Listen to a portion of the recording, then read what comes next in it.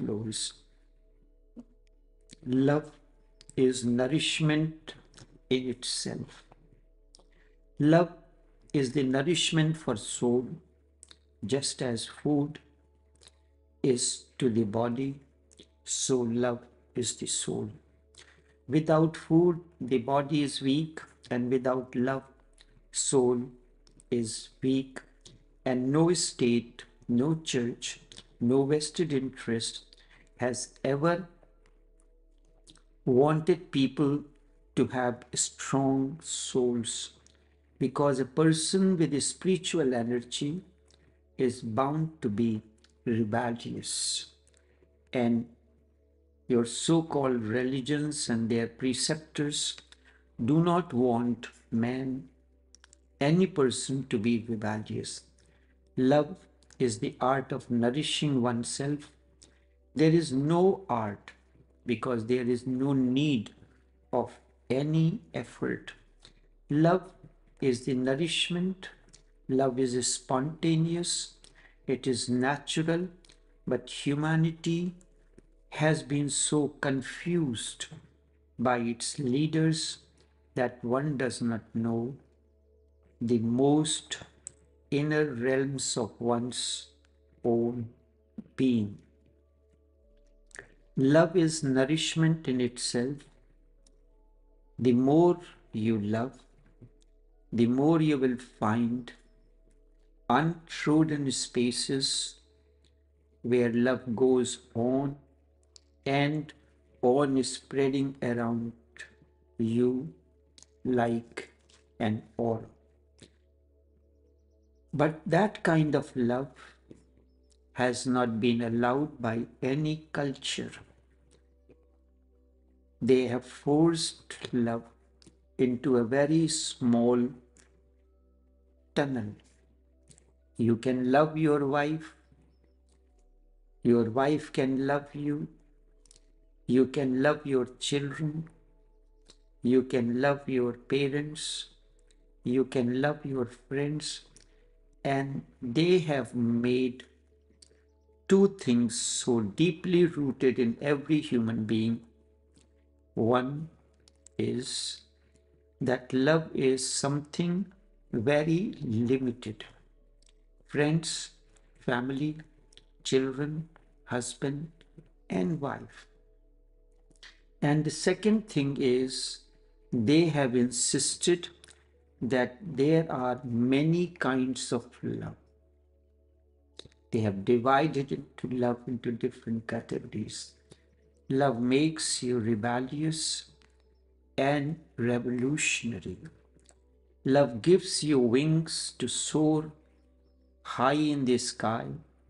Love gives you insight into things so that nobody can deceive you, exploit you, oppress you. And the priests and the politicians survive only on your blood. They survive only on the exploitation. All the priests and the politicians are parasites living on the ignorance, nourished by your ignorance. You love in one way when you love your husband or your wife. Then you have to bring another kind of love when you love your children, and another kind of love when you love your elders, your family, your teachers, and then another kind of love is for your friends. But the truth is, love cannot be categorized in any way. Love cannot be categorized the way it has been categorized throughout the entire history of mankind in all the cultures. There were reasons for them to categorize it, but their reasons are ugly and inhuman, because in this categorization, love does not exist, or they have killed love. Love cannot be categorized. It is the inner blossom. The reason why all the cultures have insisted on categorization is because they have been very much afraid of love. Each one of us is afraid of love. Your priests and politicians are more afraid of love. It is so because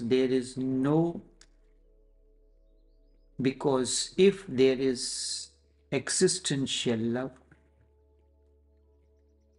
then it knows no boundaries. Love has no boundaries, no limitations. Then you cannot put Hindus against Muslims, Muslims against Christians, Protestant against Catholics. Then you cannot draw a line saying that you cannot love this person because he is Jewish, Chinese, or anyone. The leaders of the world wanted to divide the world, but to divide the world, they have to do the basic division, and that categorization, that division is only of love. Through love, you can divide the society. Love is the nourishment for the soul, just as food nourishes the body, love nourishes the soul. Love is the inner flowering, inner blossoming.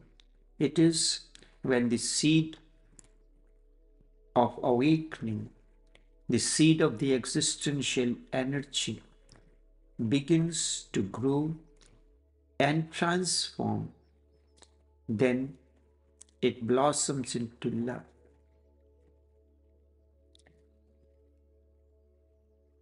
Without food, body is weak, and without love, soul is not only weak, it is undernourished, it cannot blossom, its beauty and fragrance cannot spread.